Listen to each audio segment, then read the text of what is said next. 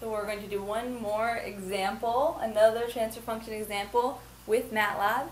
And this is going to be the last on this topic for now, and we're going to move on to some other stuff.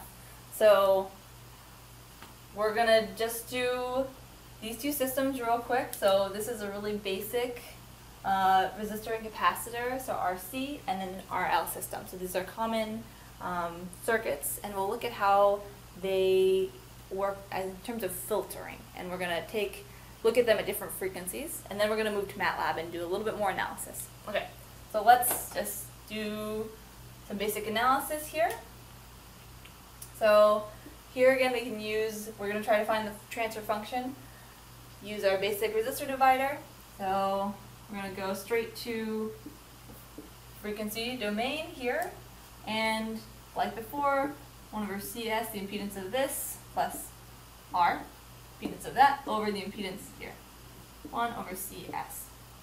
Okay, and so let's move it into the transfer function form. I misspoke already here. Sorry about that. This is the input voltage. Okay, move that over here. Put it in our standard form. Okay, and we're going to get rid of these s's on the bottom, so we're going to multiply it by CS, simplify. So we'll get 1 over 1 plus RCS. Okay, so here's our transfer function, and we're going to start here. Now look at it in terms of what happens as frequency. We already did this, so a quick review, goes to 0. We get the gain goes to 1, and as s goes to infinity, this system goes to 0. The gain of the system goes to 0. So this is what we would call a low pass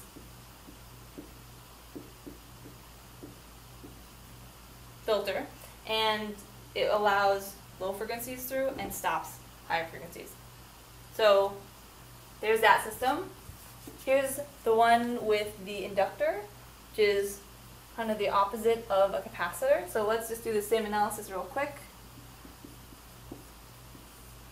Okay, so same thing again here, this impedance, which is LS for an inductor, and then these two impedances added together, LS. Okay, put this in, it's already in a very nice form. And actually, yeah, we're going to do it here. V out over S, V in over S. And we're just going to flip these around to put this in LS first, plus R. And this is going to be our transfer function for that. And actually, I'm just going to rewrite this. I'm going to flip these around. This would be slightly more of the standard form that we tend to use, RCS plus 1. And when we put this into Matlab, you'll see why I'm doing this. Okay, so let's just do this quick analysis with this one real quick. As S goes to 0, we get 0 as the total gain, because this goes to 0. And as S goes to infinity, so very high frequencies, these two terms dominate and we go towards 1.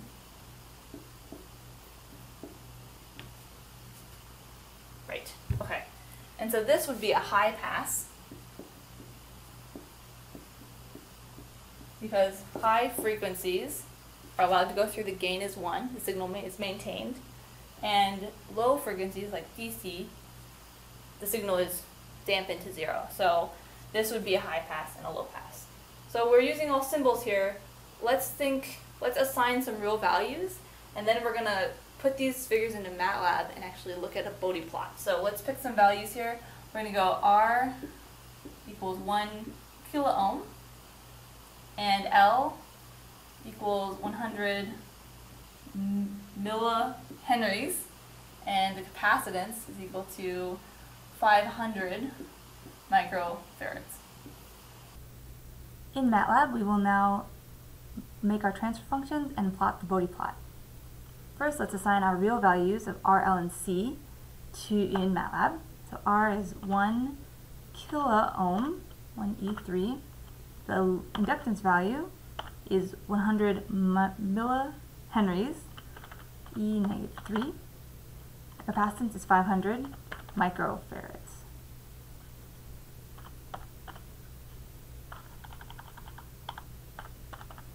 And on our right, we can see that our values are assigned. So now let's make the transfer functions. Let's start with the RC circuit, so GP RC. And to make the transfer function, we use the function TF, transfer function. And the first part should be the numerator. And we want the coefficients of the numerator. Here we just put a 1 because we want a 1 in the numerator. And in the denominator, we want RCS plus 1. So we have to do R times C for the S coefficient and just 1 for the constant. If we press enter here, we should see our system come up here and we can check that it's correct. Now to plot the Bode plot, all we have to do is put Bode of our function, so GP of RC, press enter, and we should get our nice Bode plot here. And we can confirm that at low frequencies, looking at the magnitude, we have a magnitude of, in dB it's 0, but it's equivalent to a 1. So it's high pass at low frequencies, and as we go to higher frequencies, it goes towards 0. So it is a low pass filter. Let's next look at the second transfer function. So we're going to go back to, we're going to up a little bit. We're going to start from this transfer function. This time we're going to do the RL. We're just going to edit this. So in the numerator, this time we want LS. So we need to make L for the coefficient of the S, and then there's no constant, so we make a 0 here. Then for the bottom, we need L times S plus R. So that should be correct. Let's press enter here and make sure that this is correct, and it is. Great. So now we can simply use the Bode plot function again. Go back to symbols we already used. Multiply, or do this correct function, so we're looking at the RL function this time. Press enter. We should get the Bode plot again, and this time we can see the opposite. At low frequencies we have a low magnitude, meaning that those frequencies do not pass through, whereas at high frequencies it goes towards 0 dB, which is 1. So it's a high pass filter. We can check that through the Bode plot. We'll be using these later on when we do frequency analysis, but now you can use Matlab to find the transfer function and then find the Bode plot for that transfer function.